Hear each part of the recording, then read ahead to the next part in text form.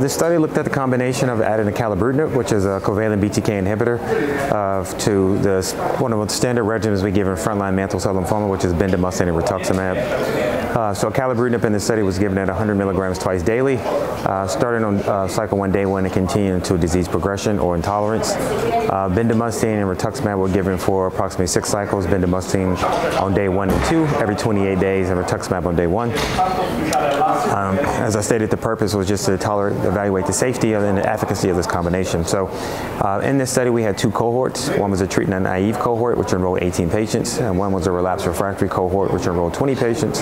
So 38 patients in total were enrolled. From this combination, we did not find any new safety signals. Very low incidence of some of the more common adverse events noted with BTK inhibitors, such as atrial fibrillation and infection. What we did notice was a high efficacy rate, especially those with the treatment-naive cohort, with a complete remission rate approaching almost 80% at the combination arm.